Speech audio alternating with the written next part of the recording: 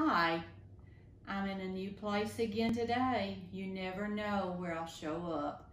But gratefully, we're here to do week 3, and I'm in Monica's office. Monica is our pastor here at Carthage United Methodist Church, and it's pouring rain outside, and she has graciously volunteered to tutor me yet again in the history and physics of technology. I don't know. I'm a pen and paper kind of girl. But we are on week 3. I'm glad to be here with you. I hope that you're enjoying this online. I hope that it is afflicting the comfortable and making the uncomfortable afflicted. That didn't even come out right, but you know what I'm saying.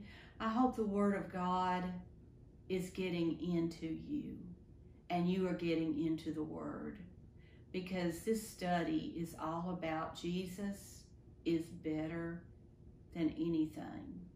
Better than anything you would leave behind for Him. Better than anything that you would have to offer. Jesus is better. So here we go. We're going to start, if you've got your workbook, and I hope you do. We have 2 more left, by the way, in the office. If you're interested, we have 2 more left. We can keep those and send them to you, or we can mail them back. But just FYI, if you're looking for a book and need one. Page 35, I'm going to read this because this covered pretty well what we needed to start with. Having established Jesus' superiority over the angels in chapters 1 and 2, we now move forward with the message of how the Old Testament finds its fulfillment in Christ. Now remember, the original Jewish audience, who now, some of them were converting to Christianity, they had no role models. They were it. They were their own role models. They were figuring out as they went along, because this was new. Remember, to them, Moses would have been it.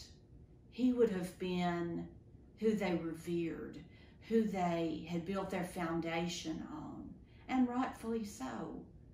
Moses was a man of God. Moses, there is so much on his resume, it would be hard to recite it all.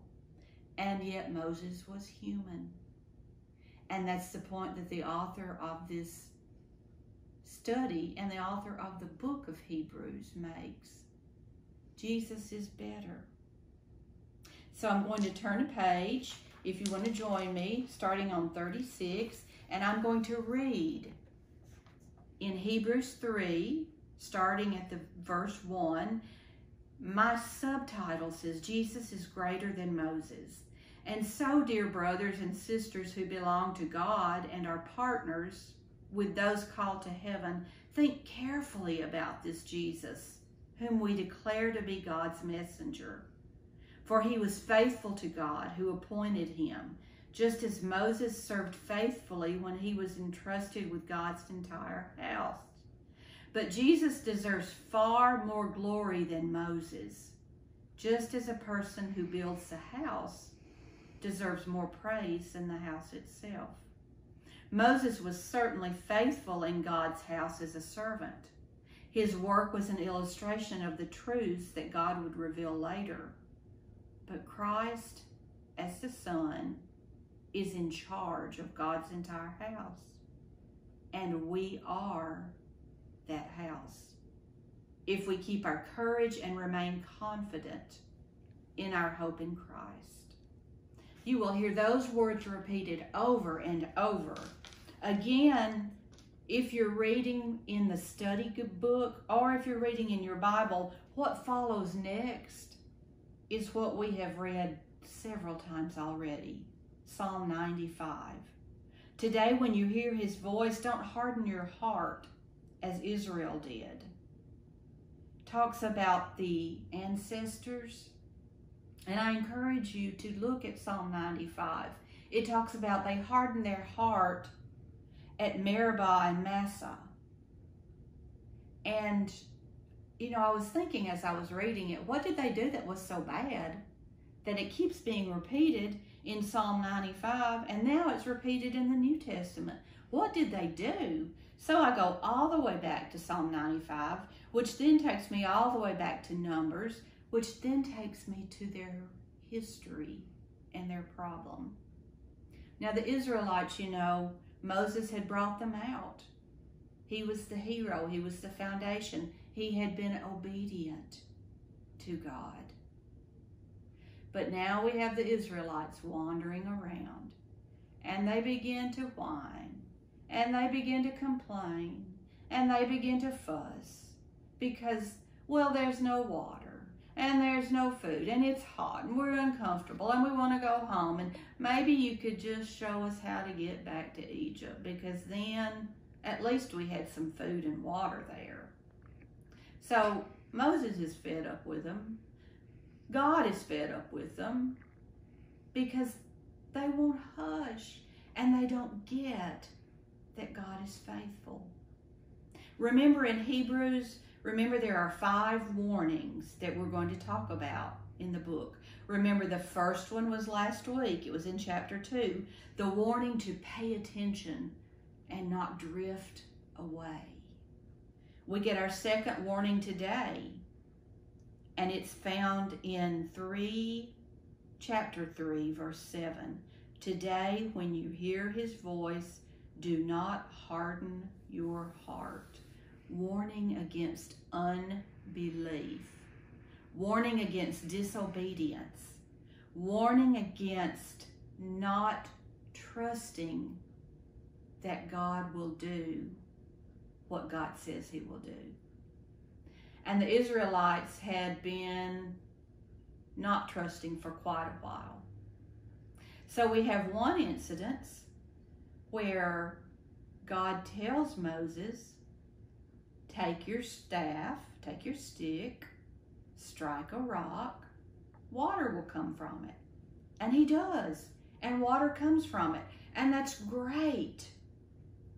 But as you would see later on in the lesson, again, you see a theme here with the Israelites, and it's a theme that carries on today for all of us. You see the Israelites start to whine again. There's no food, there's no water, we're tired, we're fat, we're hungry, we just can't go on. We're so uncomfortable. God tells Moses this time, speak to the rock, and the water will come out. Now, why Moses didn't do that, we don't know. Maybe he thought, the first time I got to strike it, so God won't mind if I strike it again. Maybe he thought, hey, I was pretty good at it the first time, so I'm going to do it the next time. The point being, he disobeyed, and he struck the rock twice, and water came out, but God's anger came out. And God said, you disobeyed. You didn't do what I said do. You did not have the confidence in me to believe that I would do what I said I would do. That is where Moses lost his inheritance to the promised land. Now, Moses is still a child of God. Moses will still be with God, and yet he does not have the right to enter the promised land. So we go on. Days 2 and 3 look more closely at Hebrews 3 and 4. We start to see that Moses was entrusted with God's house, but the writer begins to make the point Moses was a servant.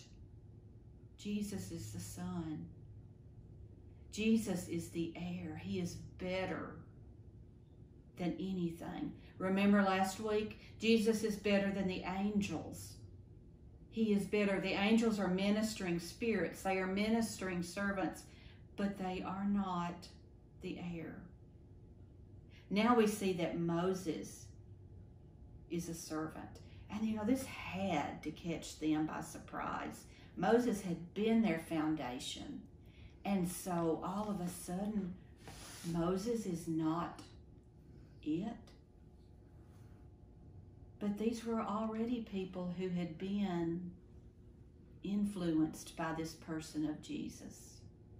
They had already fallen in love with this man named Jesus, whom they saw crucified, but then they have also seen as he rose from the dead.